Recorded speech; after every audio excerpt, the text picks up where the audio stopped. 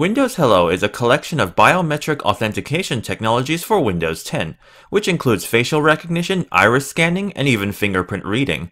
While the most obvious use for this technology is for convenient logins that save wear and tear on your fragile first-world fingers, little-known fact is Windows Hello is designed to be used for any function that requires authentication, such as purchasing store goods. I'm Oliver, from WinBeta, and today I'll be showing you some ways Windows Hello can streamline and secure your computing experience. First, let me walk you through setting up Windows Hello with devices such as this Surface Pro 3, equipped with the new special type cover that has a fingerprint reader right beneath the keyboard. Reattach the type cover by lining up the gold pins with the magnetic bottom of the device.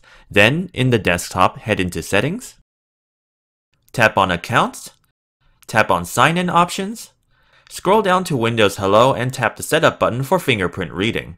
If you haven't done so already, you will be required to set up a PIN number in order to access the Windows Hello feature. Then simply follow the instructions, pressing and lifting your desired finger against the scanner beneath the keyboard several times until it's done. If you want Windows Hello to acknowledge more than one finger, tap on Add Another and run the procedure again for as many fingers as you want.